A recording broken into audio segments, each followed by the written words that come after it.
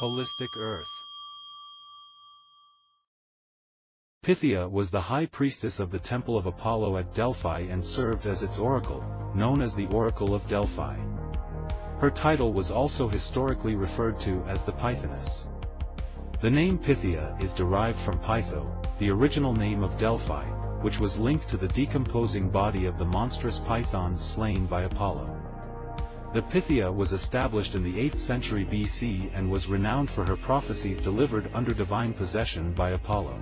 She became particularly influential by the end of the 7th century BC and continued to provide consultations until the late 4th century AD. The Delphic oracle was highly esteemed among the Greeks during this time, and the Pythia was one of the most powerful women in the classical world. Details of how the Pythia operated are somewhat unclear, as classical authors often assumed their readers were already familiar with the process.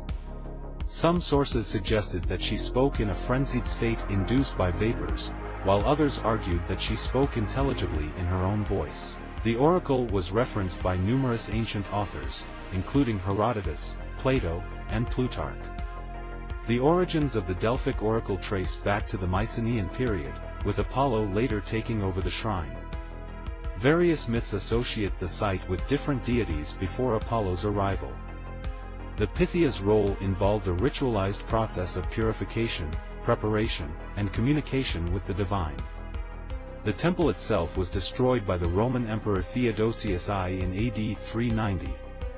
Scholars have debated the scientific explanations for the Pythia's trance-like state. Some suggested it could be related to the inhalation of vapors, possibly from geological fissures beneath the temple, while others mentioned oleander and ethylene as potential causes.